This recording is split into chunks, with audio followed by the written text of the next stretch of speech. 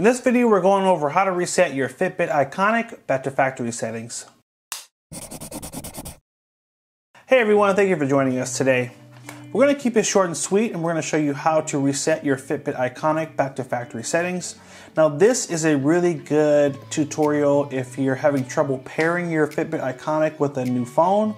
Sometimes a quick factory reset will help to fix whatever is causing it to not link with your phone. So let's get started. You're going to swipe left and look for the settings app, which is right here. Tap on it and then swipe up all the way until you get to about.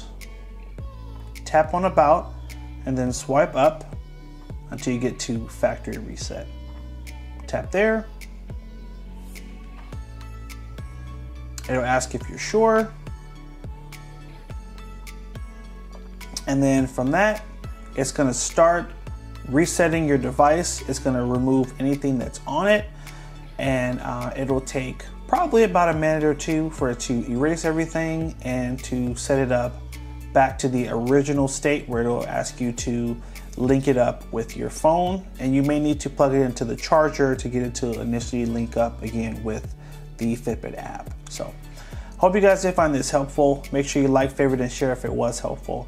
Hit that subscribe button and stay tuned for more videos. Take care, and as always, have a good one.